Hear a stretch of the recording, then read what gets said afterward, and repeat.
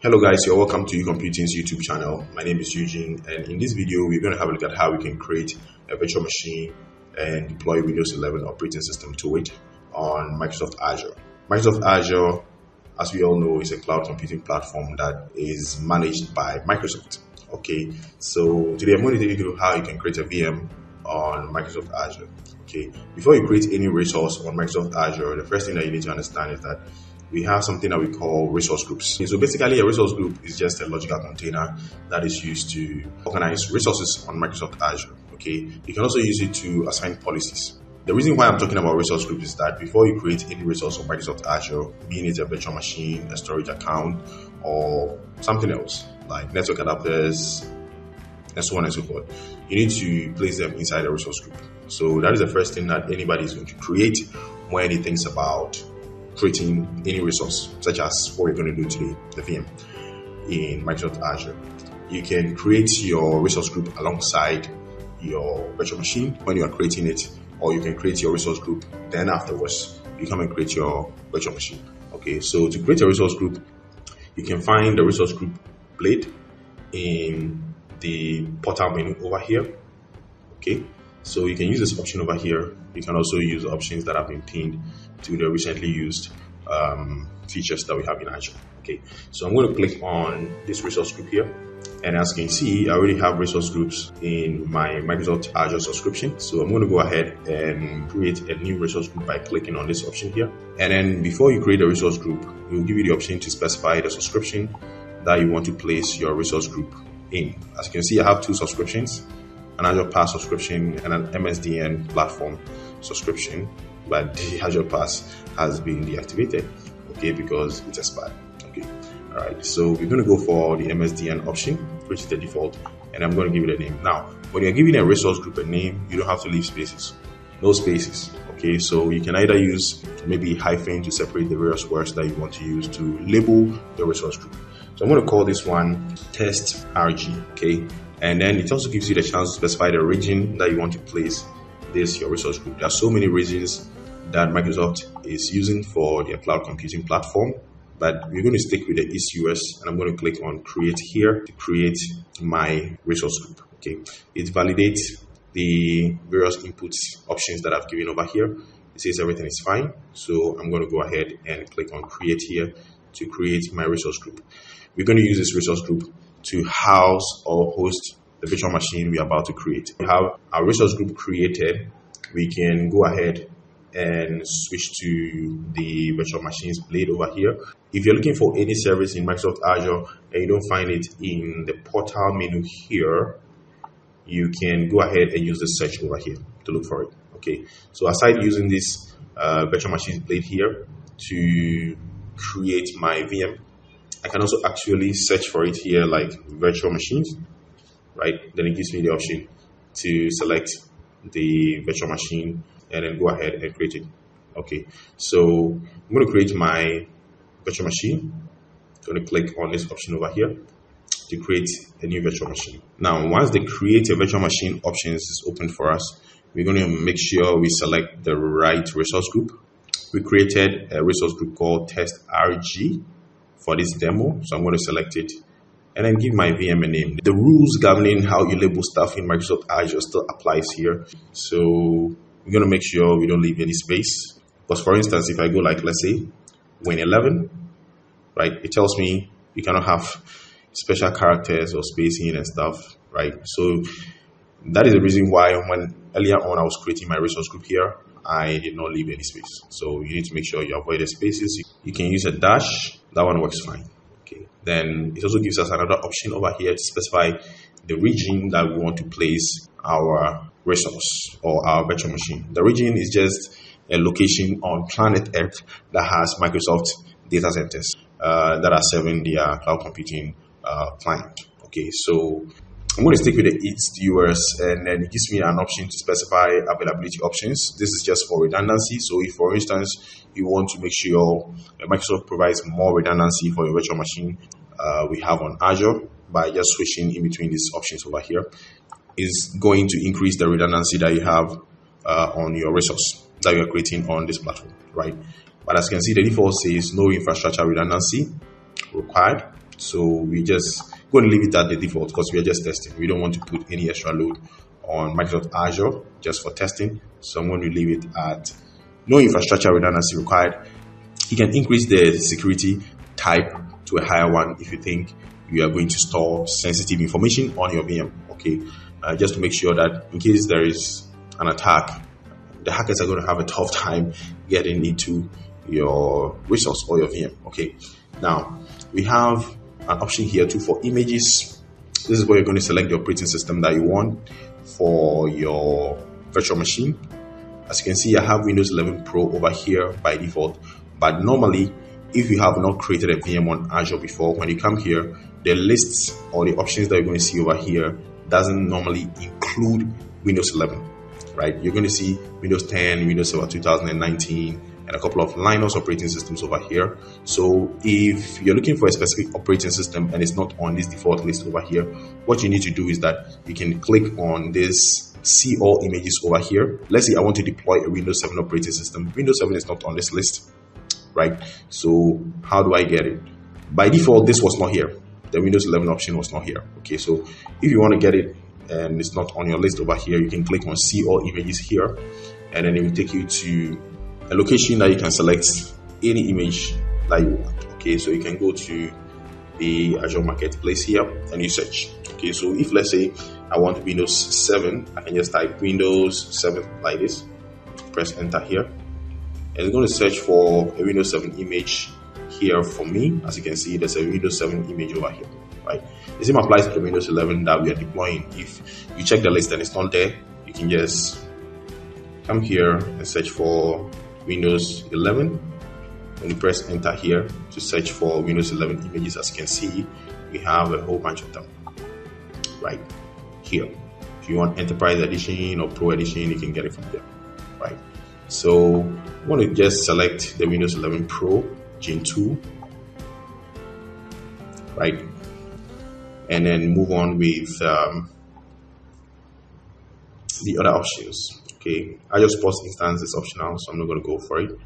And then the next thing I want to talk about here has to do with the size of the VM, right? Okay, you can select the VM depending on how much you want to pay. Okay, so the default option here says you're going to give us 2 CPUs and then an 8GB RAM for $70.08 a month. So I'm going to go for this option here, see all sizes, to see the other options that I have. So you can see we have an option here for general purpose 1. This is going to give us 3.5 gigabytes of RAM with 4 disks and then a temporary storage of 7 gigabytes. Okay, and the thing is that the higher you go with your VM size, the more money you're going to pay. All right, so if for instance I select this option over here and I go select over here, you will see that the pricing is going to change, right? Because I'm using less resources. Like for instance, that 3.5 GB memory VM size comes with 1 CPU. Definitely the pricing is not going to be the same. As you can see, it's going to give us this size of a VM for $53.29 a month. It's cool. Let's just move on. I think we need more RAM for a Windows 11 machine. So I'm going to click select all sizes here again and then go for the 8GB one. I'm going to stick with my $70. Okay, so the next thing that we're going to talk about is the administrator account options here. You need to create an admin account for your VM. Okay, so let's create it. I'm going to call this admin uadmin, and it tells me everything is fine. And of course, it's not every name that you can use over here. Some of the names have been reserved, like user. As you can see, when I do this, see, it tells me we have an issue over here, right? When I go this way, it tells me usernames must not include reserved words. Okay, so these words have been reserved. So I'm going to call mine uadmin here and then set a password for it. And for security reasons, Microsoft Azure VMs does not accept simple passwords or dictionary-based passwords. So see, when I set a simple password like this, dance, it's not picking it. Okay, so it has to be a complex password. A password that contains alphabets, numbers, uppercases, and lowercases, and probably symbols. So I'm going to set my password here. Okay, then the next thing is the firewall rules. Okay, you need to create a rule that will allow your client to connect to this VM. If you have the intention of using SSH to connect to this virtual machine, you need to make sure you check this option over here to open the SSH port on this VM's file so that SSH traffic can come in and out of the VM. Okay, but we're going to use RDP to connect to our VM. So I'm going to leave the RDP TCP port 3389 open, and then select this option over here to confirm, and then go next over here. Now the next option here has to do with storage options. If you want Microsoft to give you solid state drive for your VM, you can use this. We have standard ones, and then we have HDD, good old HDD. Okay, but this HDDs, we all know that SSDs are more faster and redundant than hard disk drives. So if, let's say, you're going to frequently access this virtual machine and you want high input output performance, then you have to go for an SSD drive. Okay, so I'm going to leave it at the premium local redundant storage, and then leave the encryption type at the default. Okay, you have an additional virtual hard disk you want to attach to this VM. There's an option here for you to do it, but we do not have, so I'm going to go next here to the networking options, and as you can see, it is creating a virtual network for us. Okay, and then a subnet together with the public IP address that we're going to use to connect to this virtual machine. So everything seems to be okay here. I'm going to go next here to management, and then I'm going to leave everything at the default here. Okay, and go next here, go next, and I'm not going to specify any tags. I'm going to leave it at the default and go next here. Everything is set.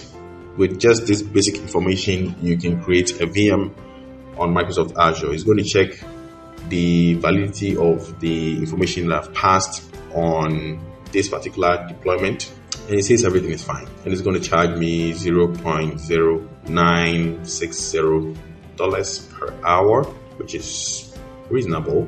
Okay, everything seems to be okay here. I'm going to go ahead and create. According to Microsoft, if you start provisioning a virtual machine, it shouldn't take more than 30 seconds for it to finish. After 30 seconds, you should have a Windows 11 VM ready for use, right? Which is way faster than doing it on premises. All right, so the deployment is complete. So it's giving us an option here to go to the resource. So you can click here to go to the VM that we just created. Okay, so everything is looking good here. It shows that the VM is up and running. So public IP address of the VM is ready, and it's going to take a while, just about a minute or two, for it to be fully ready. So I'm going to refresh my screen here. So everything is ready. So you can use this public IP address over here to connect to it through remote desktop. But Microsoft has made it very, very easy for us to connect to VMs in the cloud by giving us this option over here. So I can actually download an RDP file by using this option here, and then click on RDP here. It will take me to a location that I can download an RDP file for my VM.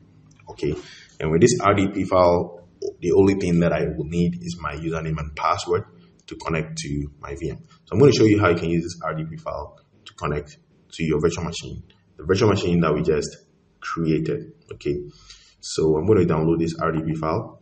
This RDP file contains the public IP and all the information we need to connect to our VM. So it's done downloading. I'm going to just check it real quick in the downloads folder. As you can see, we have our RDP file here for the new VM we just created. And when we check the status of the VM over here, it shows that the VM is running. Everything looks good. So I can begin the connection process. I'm going to connect on my Windows 11 RDP file here to connect to my VM. Okay, it's going to give me an information over here that this is coming from an unknown publisher. I'm going to just click don't ask me again and go connect here, and then it gives me a credential prompt, right? So I'm going to click on more options here because I know that is not my username, and I'll click on use a different account, and then I'm going to use the username we specified earlier on, which is uadmin, and then I'll specify my password here and go okay. See what happens. Okay, my password is wrong. I'm going to try it again and go okay here. Yes, everything is successful. It tells me we need to just install the certificate. I'm going to go yes here to proceed. Yes. A Windows 11 virtual machine in the cloud is up and running. So from anywhere around the world, if you create a virtual machine like this in the cloud, you can use it to do all your activities and then connect to it anytime that you want. So this is how simple it is to create a virtual machine in the cloud. We're going to wait for the operating system to finish loading, and then we're going to explore the user interface of this new Windows 11 operating system we have deployed in the cloud. Okay, it's giving us an OOB experience here. So I'm going to click next here just to get past these options. All right, our OS is up and running. A full-blown Windows 11 operating system in the cloud. Okay, it has 8 GB RAM, and as you can see, it also has 126 GB SSD drive, and everything looks perfect over here. You can install your applications here, and one cool thing is that you can even do a direct copy and paste from your physical machine into this VM that you've created. So for instance, let's say I have a picture over here, I have a file over here, I want to transfer to my VM. It's as easy as copy and paste, and then I can work simultaneously between my physical machine and then my virtual machine, okay, in the cloud. I can share my music. When I'm playing the music in the VM, it comes out of my speaker right here. I can just use it to do my regular work. Okay, it has Microsoft Office Suite in here that you can use to do almost all your Office documentation. Okay, so we're going to end this video over here. Thank you very much for watching. I hope you enjoyed the video. If you did, kindly subscribe to our YouTube channel, support what we are doing. We're going to make more videos for you. Thank you.